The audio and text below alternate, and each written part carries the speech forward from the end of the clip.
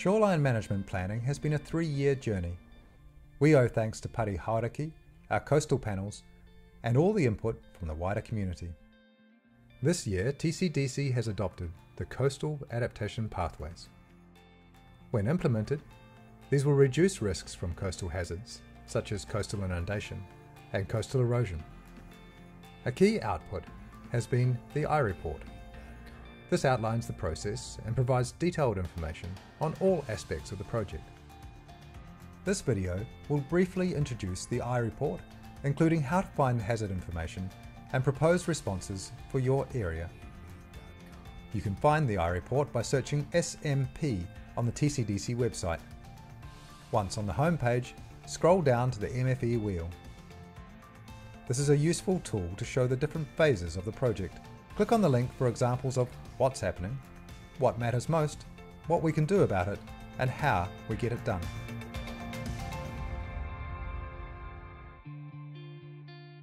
If you don't require detailed information and are more interested to see what coastal adaptation pathways mean for you, your property, or a property that you're interested in purchasing, then go to the map viewer to select your region. Through the map viewer, you can access geographic information on coastal hazards and planning policy information for different areas.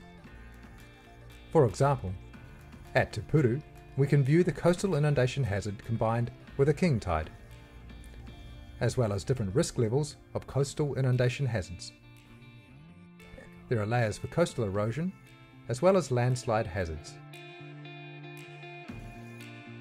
The legend helps interpret each layer.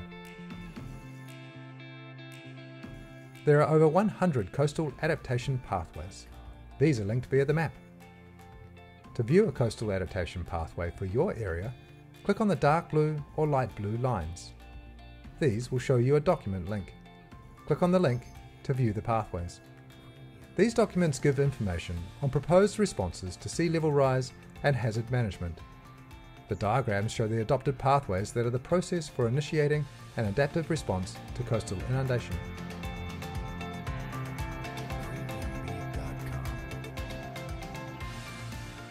Returning to the ireport, we can access more information about the background,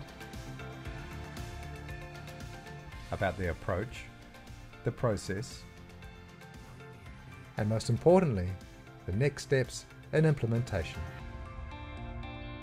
We're proud of this community for all the input and support to develop better planning for our coastal future.